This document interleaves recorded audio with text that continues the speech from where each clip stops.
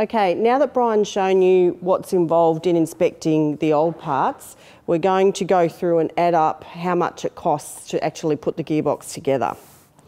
This is a rebuild kit. Your rebuild kit will probably cost you anywhere between $450 and $650, depending on what model. Petrol, diesel, full-time four-wheel drive, part-time four-wheel drive. And the gearbox may even have three-part rings, first, second and third. Just a second gear synchro in a three-piece ring can cost $450. So you're probably looking at a quality rebuild, probably anywhere between $800 to $1,000 for a full set of synchros. So as you can see, the cost can really add up. Here you can see we've got NSK and Koyo. The other two are Nachi and NTN, Japanese bearings. You wouldn't expect to pay anything less than $500 for a good quality rebuild kit. Depending on what model you have, can cost up to $800.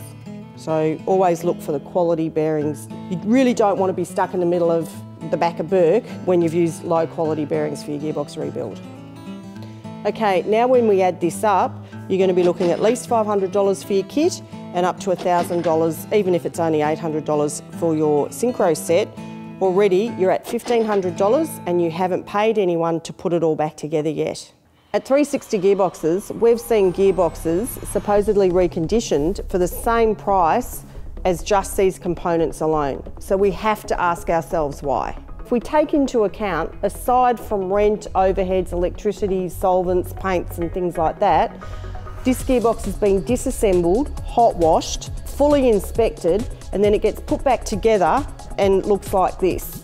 So you have to ask yourself, at that price, is it really a quality rebuild? We have two gearboxes here that look fantastic on the outside. This is the 80 series and this is a pre-2004 Patrol gearbox. They look great on the outside, but it's what's in them that matters. So if you're buying a Patrol gearbox pre-2004, ask your rebuilder, does it have the modified main shaft 5th gear upgrade? Any quality rebuild should have this as an absolute minimum, as well as of course all bearings and seals. If you're getting your own gearbox rebuilt, actually ask for your old parts back when you collect your gearbox and ask the rebuilder to go through with you and show you what went wrong, why the parts were replaced, and how you can prevent that wear or tear occurring in the future. Always ask your rebuilder what sort of warranty they are going to offer. If they're using quality products and their workmanship's top notch, we recommend that you shouldn't settle for anything less than a 12-month warranty on your gearbox. So just remember, quality costs money. If it's too good to be true, it always is. I'm Brian from 360 Gearbox and Jackie. Don't leave me out. We're Brian and Jackie from 360 Gearboxes Diffs. Thanks for listening. Stop tapping up and down. I'm Brian from 360 Gearbox and Jackie. We are Brian and Jackie from 360 Gearboxes Diffs. Thanks for listening. Cool. Oh.